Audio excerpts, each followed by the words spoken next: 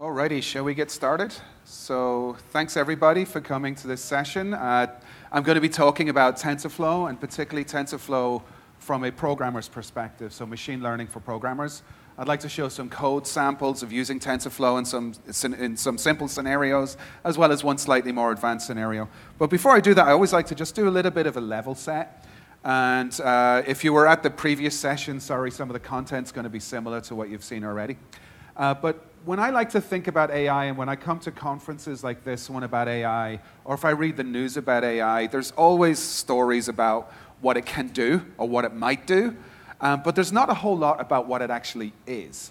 So part of my mandate and part of what I actually like to educate people around is, from a programmer's perspective, what AI actually is, what it is for you, what you can begin to learn how to program, and then how you can apply it to your business scenarios. But we're also at the cusp of like this revolution in this technology, and lots of people are calling it like the fourth industrial revolution. And for me, I can only describe it as like it's the third big shift in my own personal career. And so for me, the first one came in the early to mid 90s when the web came about. And if you remember, when the web came about, we were all desktop programmers. I personally, my first job was I was a Visual Basic programmer programming Windows applications. Anybody ever do that? It was fun, wasn't it? And so then the web came around, and what happened with the web then is it changed the audience of your application from one person at a time to many people at a time. You had to start thinking differently about how you built your applications to be able to scale it to lots of people using it, and also the runtime changed. Instead of you being able to write something that had complete control over the machine, you would write something to this sort of a virtual machine that the browser gave you. And then maybe that browser would have plugins like Java and stuff like that you could use to make it more intelligent. But as a result, what ended up happening was this paradigm shift gave birth to whole new industries. And I worked for a small company called Google. Anybody heard of them? No. And so things like Google weren't possible. Anybody remember Gophers? Yeah, so that's really old school, right? So what Gophers were almost the opposite of a search engine. A search engine, you type something into it and it has already found the results and it gives them to you. A Gopher was this little application that you would send out into the nascent internet and it would crawl everywhere, a little bit like a spider, and then come back with results for you. So for me, whoever had the great idea to say, let's flip the axes on that, and come up with this new business paradigm, ended up building the first search engines, and as a result, companies like Google and Yahoo were born. Ditto with things like Facebook. That wouldn't have been possible with the browser. Can you imagine trying to, before pre-internet, where there was no standard protocol for communication, and you'd write desktop applications, can you imagine being able to build something like a Facebook or a Twitter? It just wasn't possible. So that became, to me, the web was this first great tectonic shift in my own personal career. The second one then came with the advent of the smartphone. So now users had this device that they can put in their pocket that's got lots of computational power, it's got memory, it's got storage, and it's loaded with sensors like cameras and GPS, etc. Now, think about the types of applications that you could build with that. Now it's a case of companies like Uber became possible. Now, I personally believe, by the way, that all of the applications are built by introverts, because you'll see all of these great things that you can do nowadays, it's because they serve introverts. I'm highly introverted, and one thing I hate to do is stand on a street corner and hail a taxi. So when Uber came along, it was like a dream come true for me that I could just do something on my phone and a car would show up. And now with shopping, it's the same kind of thing, right? I personally really dislike going to a store and having somebody say, can I help you? Can I do something for you? Can I help you find something? I'm introverted. I want to go find it myself, put my eyes down, take it to the cash register, and pay for it. And now online shopping, it's like, it's done the same thing. So I don't know why I went down that rabbit hole, but it's it's just one that I find is the second tectonic shift has been that, the advent of the mobile application, so that these new businesses, these new companies became possible.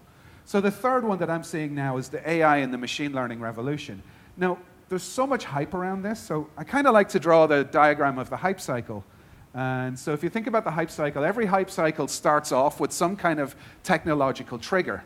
Now with AI and machine learning, that technological trigger really happened a long time ago. Machine learning has been something, and AI has been something that's been in universities, it's been in industry for quite some time, decades.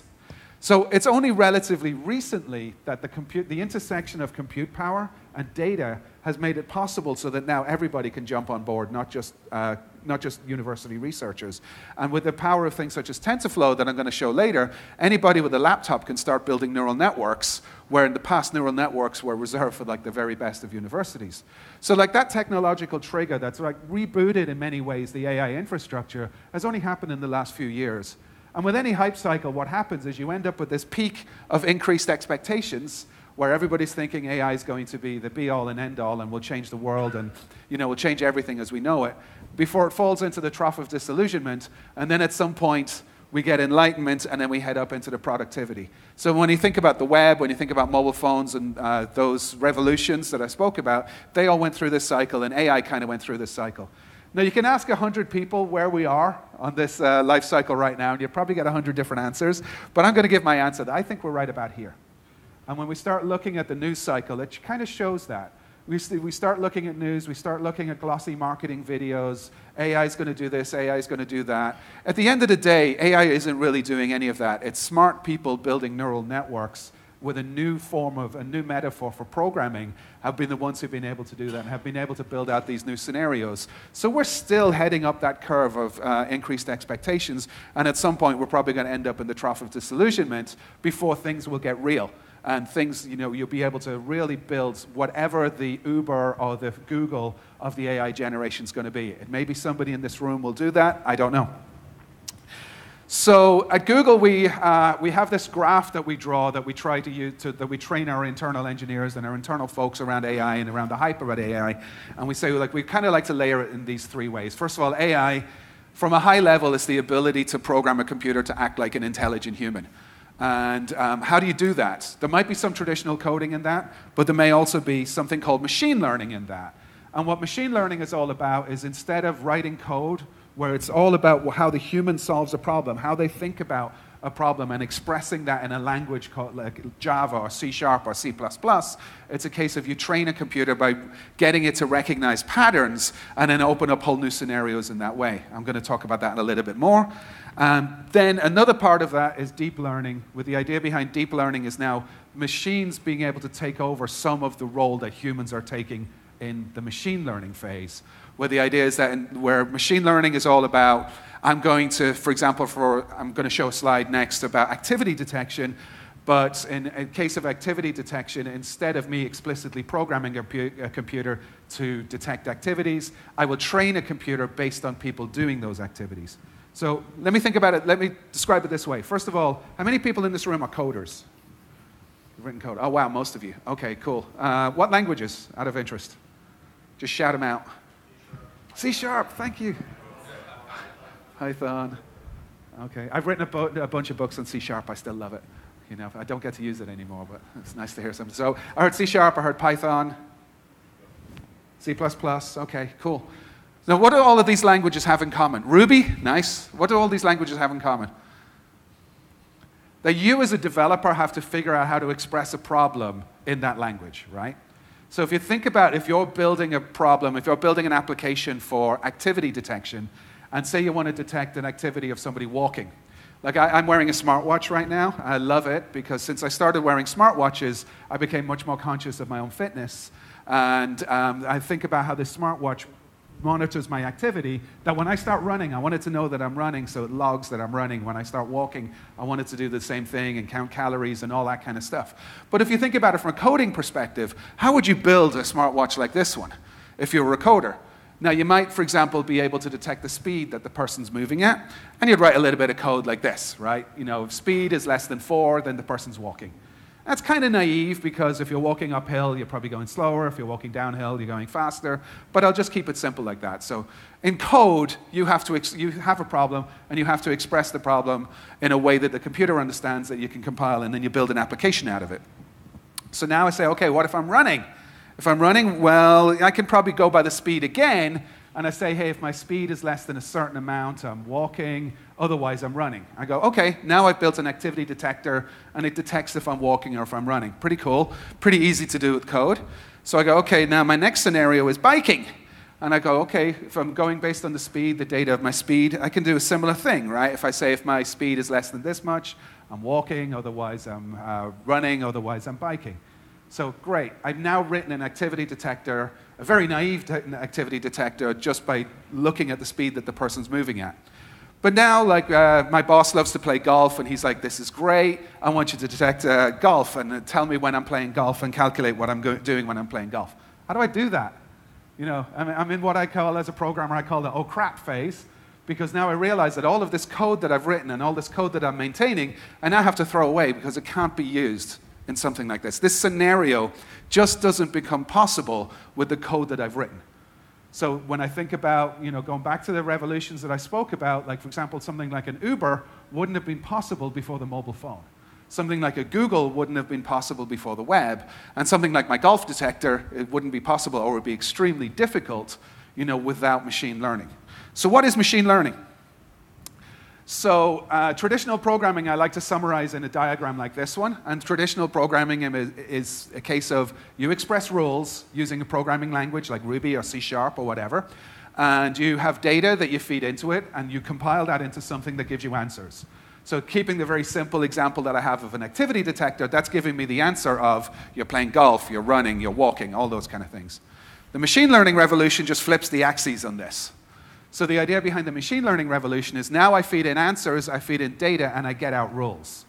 So instead of me needing to have the intelligence to define the rules for something, this revolution is saying that, okay, I'm going to tell a computer that I'm doing this, I'm doing that, I'm doing the other, and it's going to figure out the rules. It's going to match those patterns and figure out the rules for me. So now something like my activity detector for golf and walking and running changes. So now, instead of me writing the code for that, I would say, okay, I'm going to get lots of people to walk. I'm going to get lots of people to wear whatever sensor it is, like maybe it's a watch or a smartphone in their pocket, and I'm going to gather all that data, and I'm going to tell a computer, this is what walking looks like. I'm going to do the same for running, I'm going to do the same for biking, and I may as well do the same for golfing. So now my scenario becomes expandable, and I can start detecting things that I previously would not have been able to detect. So I've opened up new scenarios that I previously would not be able to program by using if-then rules or using whatever language, C. Anybody remember the language Prolog? Anybody use that? Yeah. You know, even Prolog couldn't handle that, even though they said Prolog was an AI language. So the idea behind this is it kind of emulates how the human mind works. So instead of like me telling the computer by having the intelligence to know what golf looks like, I train the computer by taking data about what golf looks like, and the computer recognizes that data, matches that data, so in the future when I give it more data, it will say, that kind of looks like golf, so I'm going to say this is golf. So we talk about learning, we talk about the human brain, so I always like to think, like, well, think about how you learn something. Like maybe this game. Anybody remember this game? Everybody knows how to play this game, right? It seems, by the way, this game has different names in every country, and it's always hard to remember. Like, I grew up calling it noughts and crosses. Ed's nodding. Most people grew up maybe calling in this country tic-tac-toe. I gave a talk similar to this in Japan earlier this year, and they had this really strange name that I couldn't remember for it. But this is a very simple game, right? Now, if I were to ask you to play that game right now, and it's your move, where would you go? How many people would go in the center? Okay, how many people would not go in the center? We need to talk. You know, so like you probably learned this as a young child, and maybe you teach this to children. But the strategy of winning this game, if it's your turn, you will never win this game unless you're playing against somebody who doesn't know how to play the game by not going in the center first. Now remember how you learned that. Okay, if you have a really tough teacher like me, I would teach my kids by beating them every time at the game. And you know, that kind of stuff. So if they would start in the corner, I would beat them, and they would start somewhere else, and I would beat them at the game. And you know, keep doing these kind of things until they eventually figured out that they have to go in the center or they're going to lose, right? So you know, that was a case of this is how the human brain learns. So how do we teach a computer the same way? Now think about, like, for example, if your kids goes and they've never seen this board before. So, you know, in this society, we read left to right, top to bottom. So the first thing they'd probably do is go in the top left-hand corner, and then you'd go in the center, and then they'd go somewhere else, and you'd go somewhere else, and then they'd go somewhere else, and you get 3 in a row, and you'd beat them. They now have what, in machine language parlance, is a labeled example. They see the board, they remember what they did on the board, and that's been labeled as they lost. You know, then they might play a game, and they have another labeled example of they lost. And they'll keep doing that until they have labeled examples of tying, and then maybe eventually labeled examples of winning. So knowing how to learn is a step towards this kind of intelligence. And this is when we talk about machine learning, when we get our data and we label them, it's exactly the same as teaching a child how to play tic-tac-toe or noughts and crosses.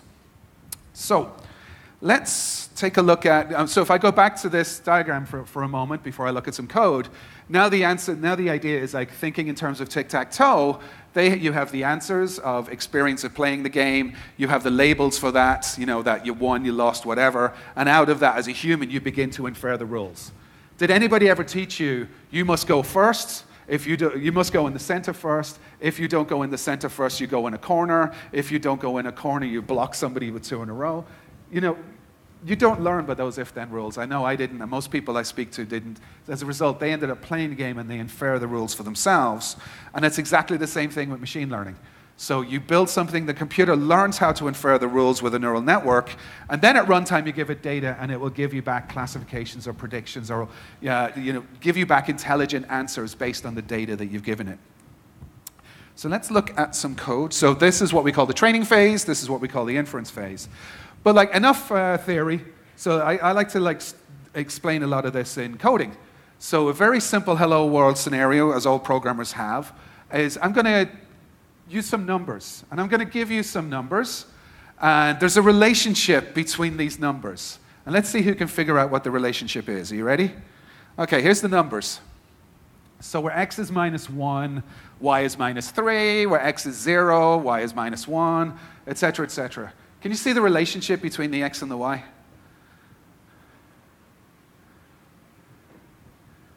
So if y equals something, what would y equal? 2x minus 1. Excellent. So the relationship here is y equals 2x minus 1. How do you know that? How did you get that? What's that? I can't hear you, sorry. Oh, linear fit. Okay, thanks.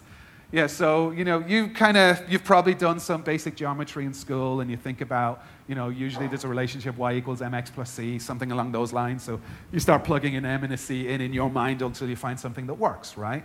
So you go, okay, well, if y is -3, maybe that's a couple of x's, which will give me -2, and I'll subtract 1 from that, give me -3. And then I'll try that with 0 and 1. Yep, that works. And I'll try that with 1 and 1. That works. So what happened is there were a couple of parameters around the y that you started guessing what those parameters were and started trying to fit them in to get that relationship. That's exactly what a neural network does. And that's exactly the process of training a neural network. When you train a neural network to try and pick a relationship between numbers like this, all it's doing is guessing those random parameters, calculating, look through each of the parameters, calculate which ones it got right, which ones it got wrong, calculate how far it got them wrong by, and then try and come up with new values that will be closer to getting more of them right. And that's the process called training. So whenever you see training and talking about needing lots of cycles for training, needing lots of GPU time for training, all the computer is doing is trying, failing, trying, failing, trying, failing, but each time getting a little closer to the answer. So let's look at the code for that. So using TensorFlow and using Keras, I don't have the code on my laptop, so I got to look back at the screen, sorry. So using TensorFlow and Keras, here's how I'm going to define a neural network to do that linear fitting in just a few lines. So the first thing I'm going to do is I'm going to create my neural network. This is the simplest possible neural network. It's got one layer with one neuron in it, and this is the code to do that. So where you see keras.layers.dense, units equals 1, input shape equals 1. That's all that I'm doing is I'm saying I'm at a single neuron, I'm going to pass a single number into that, and you're going to try and figure out what the number I want to come out of that is. So very, very simple. So then my next line of code is, remember I said, what a neural network is going to do is try and guess the parameters that will make all the numbers fit. So it will come up with a couple of rough guesses for these parameters, and then it has these two functions. One's called a loss function, and one's called an optimizer. And all they're doing is, if you remember that set of 6 numbers I gave you, it's like saying, okay, well, if y equals something times x plus something, I'm going to guess those two somethings. I'm going to measure how many of my y's I got right. I'm going to measure how far I'm wrong in all of the ones that I got wrong, and then I'm going to try and guess new values for those somethings. So the loss function is the part where it's measuring how far it got wrong, and the optimizer is saying, okay, here's what I got the last time, I'm going to try to guess these new parameters until I'll keep going until I get y equals 2x minus 1, or something along those lines. So that's all you do. You just compile your model, you specify the loss function, you specify the optimizer. These are both really heavy mathy kind of things. One of the nice things about Keras, one of the nice things about TensorFlow is they're all done for you. You're just going to specify them in code. And so I'm going to say, I'm going to try the mean squared error as my loss function, and I'm going to try something called SGD, which is stochastic gradient descent, as my optimizer. And every time it loops around, it's going to just guess new parameters based on those. OK, so then the next thing I'm going to do is I've got to feed my values into my neural network, right? So I'm going to say my x's is going to be this array, -1, 0, 1, et cetera. My y's are going to be this array. So here I'm creating the data. And so I just get them and I load them into a couple of arrays. This is Python code, by the way. And now, all that I'm going to ask my neural network to do is to try and come up with an answer. And I do that with the fit method. So here I just say, hey, try and fit my x's to my y's. And this epochs equals 500 means you're going to just try 500 times. So it's going to loop 500 times like that. Remember I was saying it's going to guess those parameters, it's going to get it wrong, it's going to optimize, it's going to guess again, it's going to get it wrong, it's going to optimize. So in this case in my code, I'm just saying, do that 500 times. And at the end of those 500 times, it's going to come up with a model that if I give it an x, it's going to give me what it thinks the y is for that x. Okay, and you do that using model.predict. So if I pass it model.predict for the value 10, what do you think it would give me? If you remember the numbers from earlier, y is 2x minus 1, what do you think it would give? 19, right? It doesn't. Because it'll give me something really close to 19. It gives me about 18.97. And I'm going to try to run the code in a moment to show. But why do you think it would do that? What's that? It's predicting. It's predicting. And it's just been trained on a very few pieces of data. Right? With those 6 pieces of data, it looks like a line and it looks like a linear relationship. But it might not be, right? There's room for error there. That, with the fact that I'm training on very, very little data, this could be a small part of a line, for all we know, goes like this, instead of being linear once you move out of those points. And as a result, those kind of things get factored into the model as the model's training on it. So you'll see it's going to get a very close answer, but it's not going to be an exact answer. Let me see if I can get the code running. It's a little complex with this laptop, so when I'm presenting, it's hard to move stuff over to that screen. Just 1 second.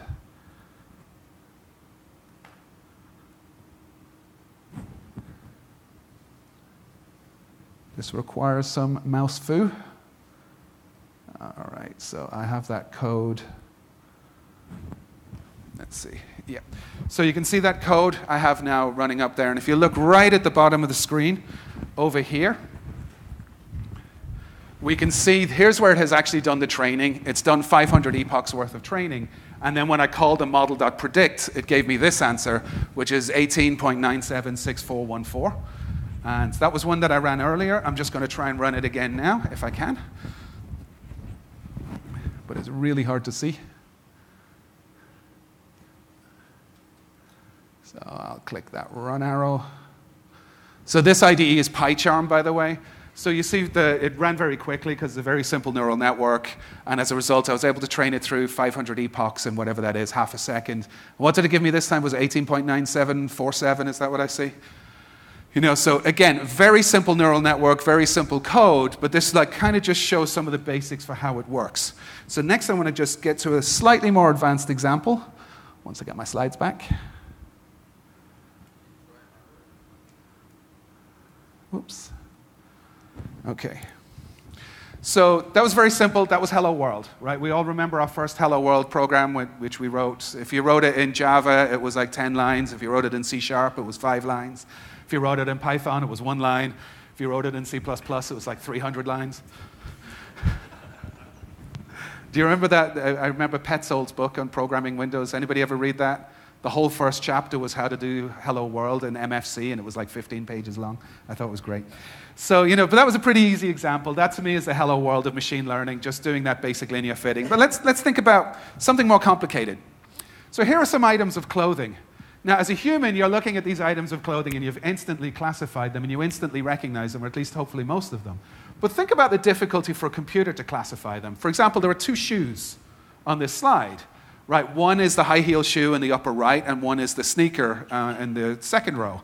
But they look really different to each other, right? Other than the fact that they're both red, and you think they vaguely fit a foot. The high heel, obviously, your foot has to change to fit it, and the sneaker, the foot is flat.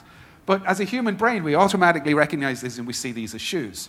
Or if we look at the two shirts in the image, right? One of them doesn't have arms because we automatically see it as being folded, the one with the tie. And then the green one on the lower left, we already know it's a shirt, it's a t-shirt, because we recognize it as such. But think about how would you program a computer to recognize these things given the differences? It's really hard to tell the difference between a high-heeled shoe and a sneaker, for example. So the idea behind this is there's actually a data set called Fashion MNIST. And what it does is it gets 70,000 items of clothing, and it's labeled those 70,000 items of clothing in 10 different classes, from shirts to shoes to handbags and all that kind of thing. And it's built into Keras. So one of the really neat things that came out of the research behind this, by the way, is that the images are only 28 by 28 pixels. So if you think about it, it's faster to train a computer if you're using less data. You saw how quickly I trained with my linear example earlier on.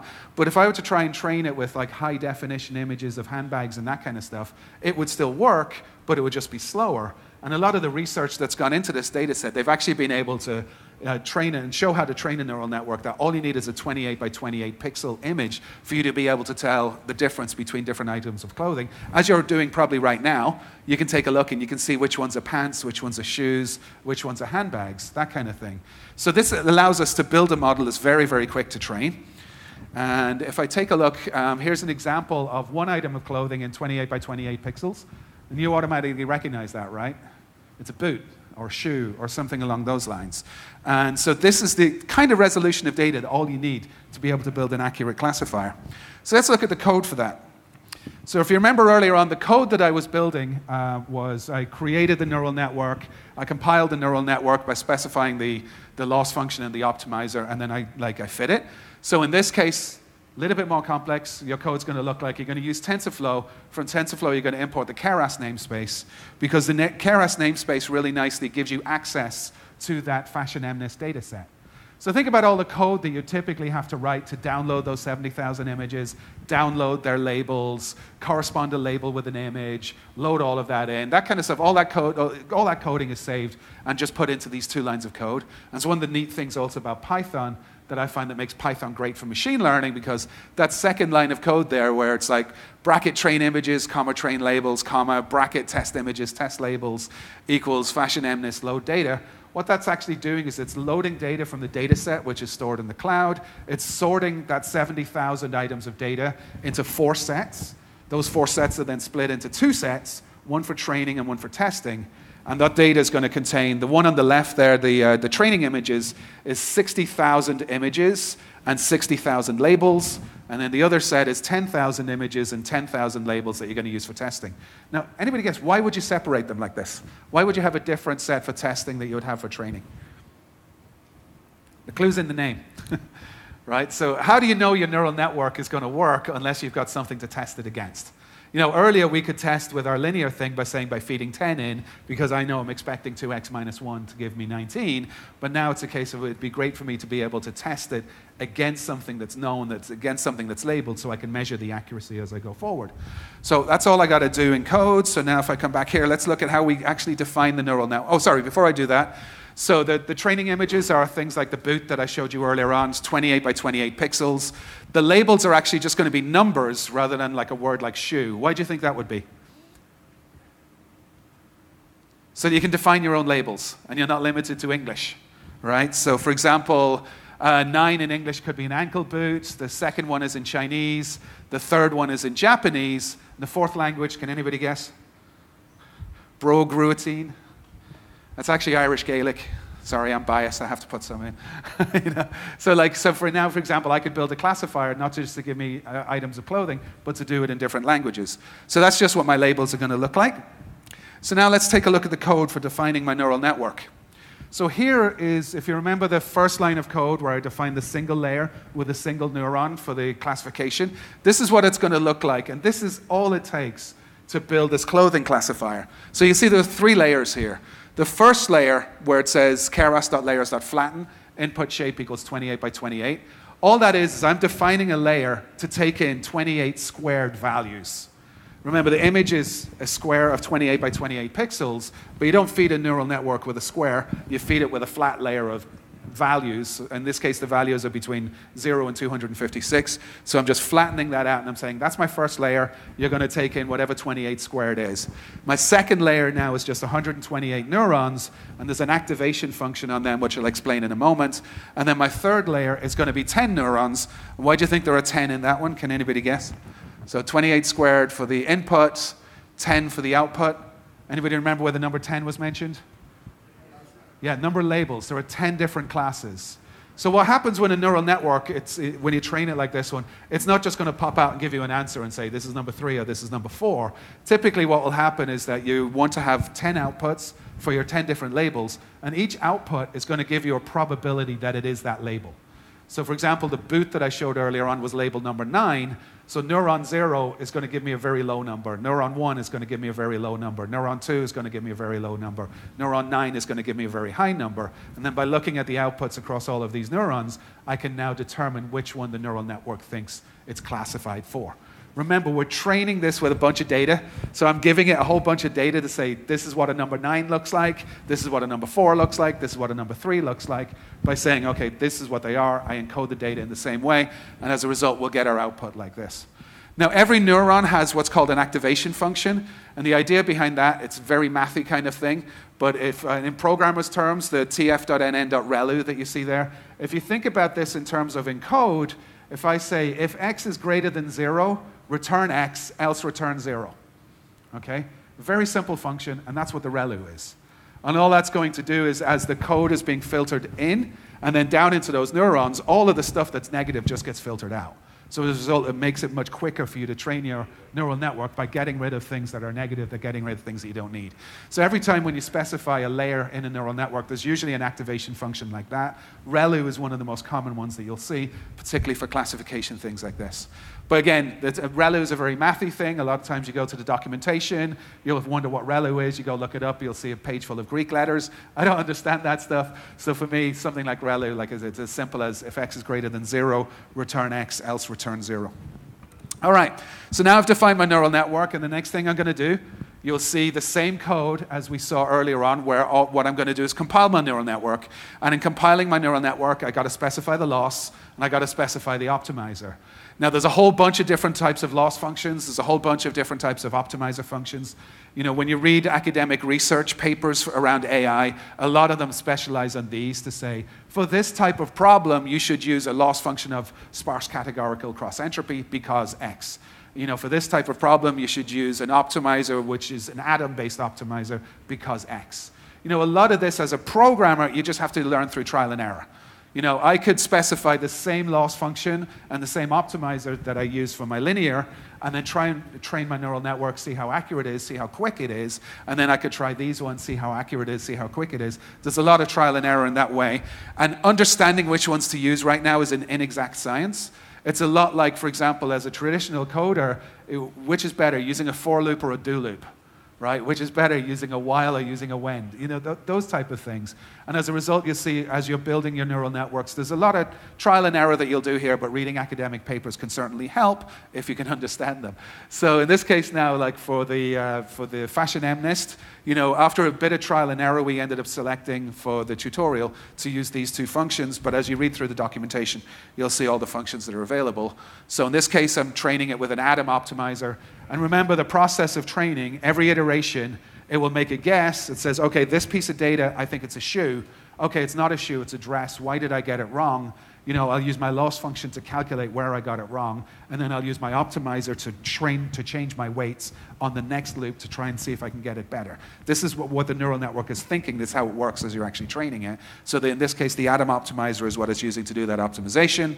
The categorical cross entropy is what it's using for the loss. So now if I train it, it's the same thing that we saw earlier on, model.fit.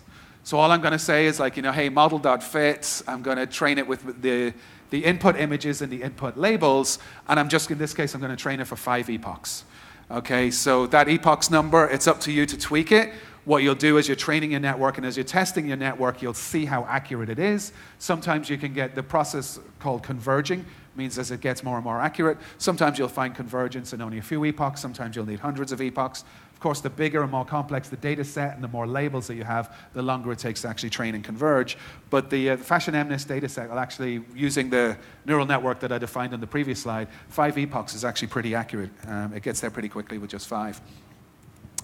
Okay, and now if I then, I want to test it, and the model itself, if you get into the important object here is the model object. So if I call model.evaluate and I pass it the test images and the test labels, it will then iterate through the 10,000 test images and test labels. It will calculate, it will say, I think it's going to be this. It will compare it with the label. If it gets it right, it improves its score. If it gets it wrong, it decreases its score, and it gives you that score back. So the idea here is, remember earlier, when we separated data into 60,000 for training and 10,000 for test, instead of you manually writing all that code to do all that, you can just call the evaluate function on the model, pass it the test stuff, and it will give you back the results. It will do all that looping and checking for you. Alrighty. So, and then of course, if I want to predict an image, if I have my own images and I formatted them into 28 by 28 grayscale and I put them into a set, now I can just say model.predict my images and it'll give me back a set of predictions. Now what do those predictions look like? So for every image, because the output of the neural network was, there were 10 layers, so every image is going to give you back a set of 10 numbers.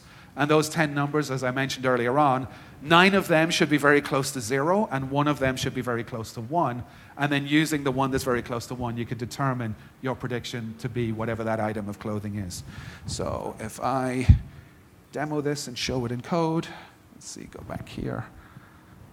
It's really hard to see it, so forgive me. Oops. I'm going to select fashion. I really need a mouse. I'm going to select fashion. Okay, can you see the fashion code, or is it still showing the linear code? Is that fashion right there? All right. Okay. Did I just close it? I'm sorry, it's really hard to see, so let me go back. Is that one fashion? Up one? All right, that one. Okay. So here's the code that I was showing on the earlier slide. So this is exactly the same code that was on my slides. I'm just going to go down. There's one thing I've done here that I didn't show on the slides, and that was the images themselves were grayscales. So every pixel was between 0 and 256. For training my neural network, it was just easier for me to normalize that data. So instead of it being from 0 to 255, it's a value from 0 to 1, which is relative to that value. And that's what those 2 lines of code's there. And that's one of the things that makes Python really useful for this kind of thing, because I can just say, that train images set is a set of 60,000 28 by 28 images, and I can just say divide that by 255, and that normalizes it for me. So that's why one of the things that makes Python really handy in data science. So, but you can see it's just the same code. So I'm going to do a bit of live audience participation. Hopefully I can get it to work with this. So remember I said there are 10,000 testing images. Okay, so somebody give me a number between 0 and 9999. Don't be shy. What's that? Just 27. Okay. So hopefully I can see it so I can get it. That's not 27, is it? Okay, 27. And here, 27. I tested it earlier with value 4560. So what's going to happen here is that I'm going to train the neural network to identify those pieces of clothing. And so, to be able to identify pieces of clothing. I have no idea what piece of clothing number 27 is in the test set, but what it's going to do once it's done is by the end you'll see it says print the test labels for 27. So whatever item of clothing 27 is, there's a pre-assigned label for that. It'll print that out, and then the next thing it'll do is it'll print out what the predicted label will be, and hopefully the 2 of them are going to be the same. There's about a 90% chance, if I remember right from this one, that they will. So if I run it, it's going to take a little longer than the previous one. So now we can see it's starting to train the network. And because I'm doing it in PyCharm, I can see in my debug window. So you can see the epochs, epoch 2, epoch 3, epoch 4. This accuracy number here is how accurate it is against testing. So it's about 89% correct. And then you see it's actually printed 2 numbers below, and they're both 0. So that means for item of clothing number 27, that class was 0, and then the predicted for that class was actually also 0. So it got it right. Yay. Anybody want to try one more? Just to prove that. Let's see if we can. What's that? 42. 42. I love it. That's the ultimate answer. But what is the question? Okay, 42. And I'm guessing 42 is probably also item 0, but let's see.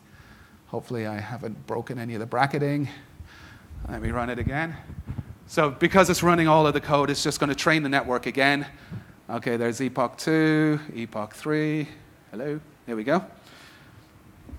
So let's remember earlier I said I'm just training it for 5 epochs. That just makes it a little bit quicker.